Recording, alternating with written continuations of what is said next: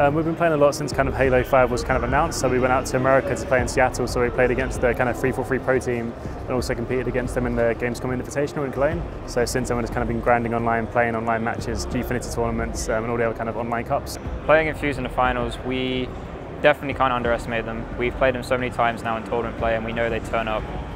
We've played Epsilon a lot of times throughout different Halo titles, at least the players on it anyway.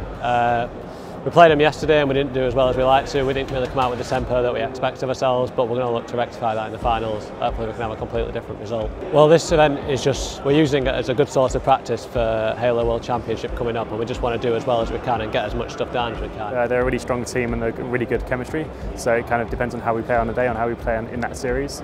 We beat them 3-0 in the winner bracket already, but we always know how good they can play on the day, so it's more about making sure we're on top of our game and playing well. I think we're pretty confident as a team to win the I-Series Halo event, and I think in terms of like the long-term game for us, I think it's more this is kind of a stepping stone before the Halo World Championships. So if we can get this one under our belt and kind of solidify that we're the best team in the UK at the moment, then we can only go on from there already. We're definitely ready for the final. We're feeling a lot better than we did yesterday, and we're rolling with an entirely different type of charisma. I think you'll see a different Infused at final. The tournament itself isn't necessarily a big deal. It's more for us to kind of judge where we are at the game.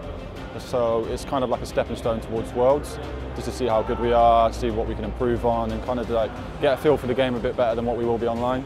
So I feel as a team we are very confident in this one. We've won quite a few online tournaments. We only really dropped games to other European teams who are not at this event, so realistically, on paper, we should pull out the win for this one. So I'm really confident we'll do it, and I believe in our team. 100% confident. Never lost confidence. You know, we're the best team here. It's just whether we can be asked to show up, basically. So we're going to do our best. I've got full faith in my boys. So yeah, we'll take it.